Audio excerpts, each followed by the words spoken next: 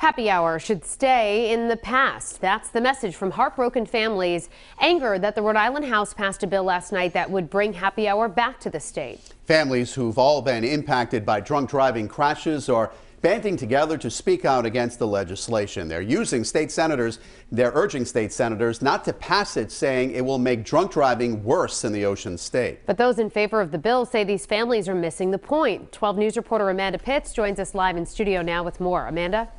Well, Mike Shannon, those in support of the bill say there is a responsible way to do happy hour. But families whose lives have been forever changed by drunk drivers say this legislation is a slap in the face. Don't okay this. Don't pass this. A desperate plea from mourning families to the Rhode Island Senate to not pass the happy hour bill after it passed the House Tuesday 54-10. There were 54 members of the Rhode Island House of Representatives that failed our state. Among the families, the Passorettis, who lost their daughter Olivia on New Year's Day, and the Dennisons, who lost their son Matthew last month, both at the hands of alleged drunk drivers. It's not about Matthew and Olivia anymore. It's about protecting those that are still here. The bill would allow for establishments to offer discounted alcoholic drinks, but only with food. Matthew's dad, Mark, says when he heard about the bill, he took it personally. When we started this new mission of ours to make some meaningful changes to the drunk driving laws and penalties in the state, we thought we would be going on the offensive. Today, we're on the defensive. This felt like a slap in the face, like nothing that we have gone through, what we're going through, none of it even mattered.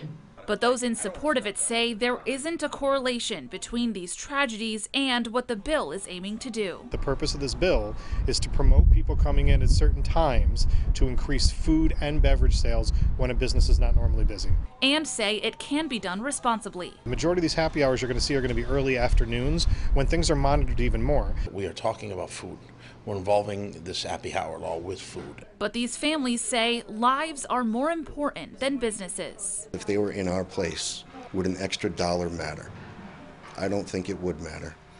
I would give every dollar I have to have any of these children back. Now that the House has passed it, the bill will go to the Senate for consideration. Live in the studio tonight, Amanda Pitts, 12 News.